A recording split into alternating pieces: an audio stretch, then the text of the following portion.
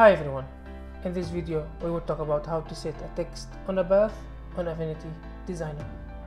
All you have to do, select the path, add text and tap on the outline.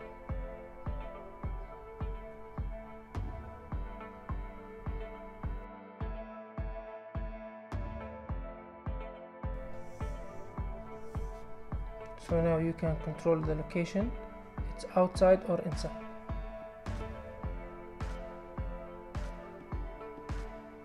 You can change the font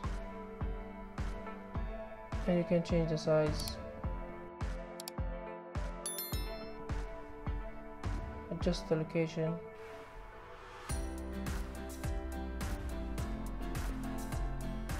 so now you can set this on any path you want. So for example, on this path I select the path first, add text,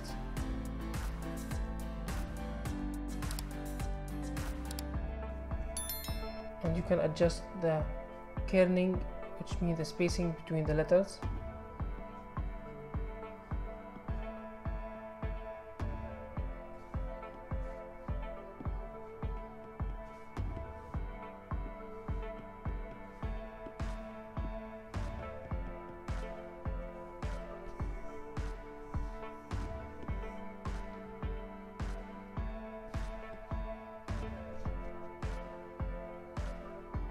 And that's it.